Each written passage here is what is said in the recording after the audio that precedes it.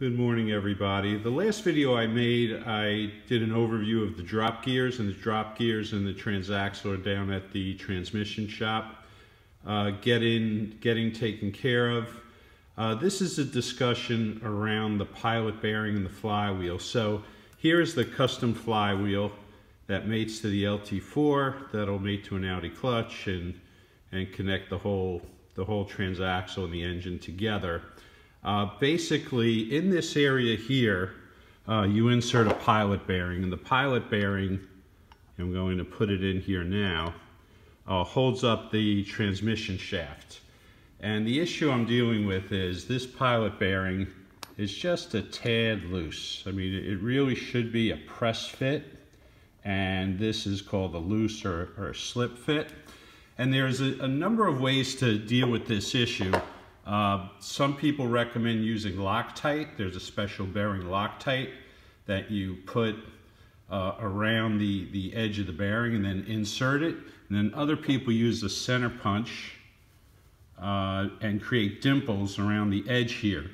And the raised dimples will grab onto the bearing, and they use a combination of both, the raised dimples and the Loctite.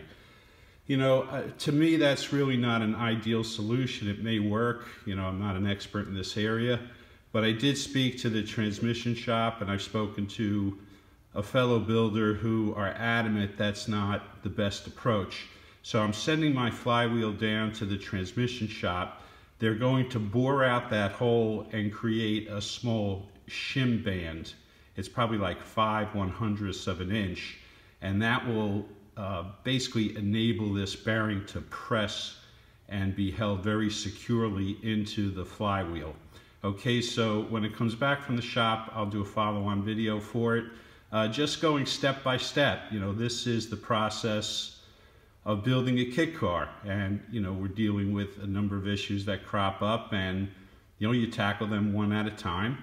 You know, you go on the forum, you post, you know, an issue you're having, you call a couple of the forum members that you become friendly with, you speak to an expert at a transmission shop, and then you make a decision how you want to handle it. So this is the way I'll handle it, and then I'll show you a picture of it once it's all assembled with the, you know, with the shim around the bearing. Okay, thanks for watching. Take care. Bye.